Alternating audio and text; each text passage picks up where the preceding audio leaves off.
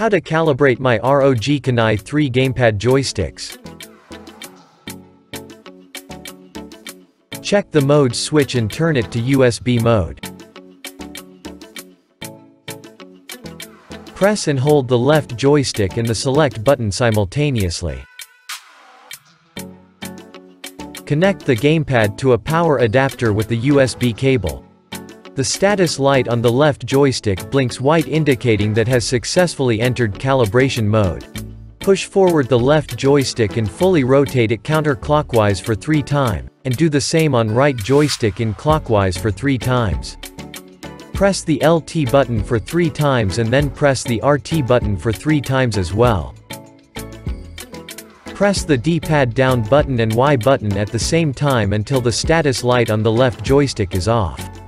Now the calibration is complete. Welcome to subscribe to our ASUS support channel. We are happy to provide you with more useful information.